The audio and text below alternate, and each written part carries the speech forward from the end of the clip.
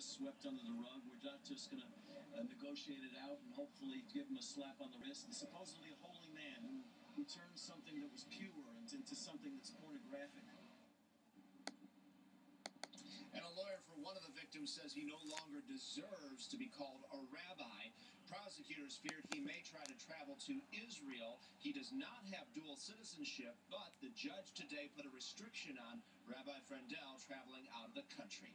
Reporting live, Mike Helger, WJZ Eyewitness News. All right, thank you very much, Mike. Now, prosecutors are setting up a website for victims to give them information about the next court hearing in the case and where they can receive counseling. The FBI is now involved in the search for a missing Baltimore County teenager. Gigi Barnett's live in the newsroom with more on the missing girl. Gigi? Well, Mary, the FBI and Baltimore County Police are asking for the public's help to find Jasmine Baker. The 12-year-old was last seen yesterday morning leaving her home in White Marsh and headed to Perry Hall Middle School. Detectives say she never arrived. Jasmine has brown hair with a red and blonde streaks. She was last seen wearing blue jeans and a brown jacket. And anyone with information about where Jasmine may be should call Baltimore County Police or Baltimore FBI office at 410-265-8080. Mary, back to you. All right, Gigi, thank you. Images of Jasmine are also being flashed on electronic billboards across the region. A tragedy and a mystery for the Baltimore City Fire Department tonight. A veteran firefighter is found dead in a house hours after responding to a fire.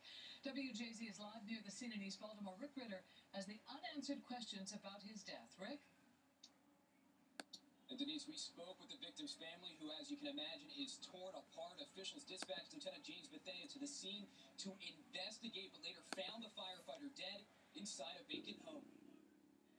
It's a numb feeling Darlene Bethea wishes wasn't reality. I'm still numb. That's why I'm able to even talk right now, because I can't express it through tears, because I have to hold up for my parents. Just hours after her brother, 40-year veteran Lieutenant James Bethea, is found dead, she opens up to WJZ. So we just loved him dearly.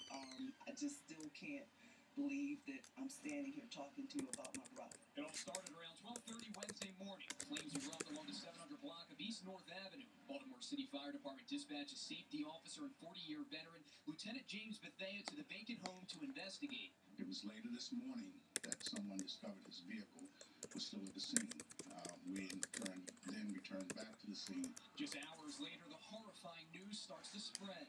This is a very somber morning for the family of Baltimore City Fire Department. Officials say the fire started in this vacant home right here. Lieutenant Bethea was responding to the unit next door.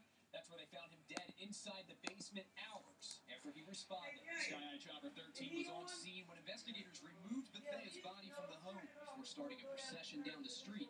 Family friends, a kind guy, a loved, gentle father who was extremely intelligent and had a strong passion for his job. He will just miss us all. Anyone who knew him, they'll truly miss him. Officials are still trying to determine how Bethea died, whether there was an accident or if he died of natural causes. That's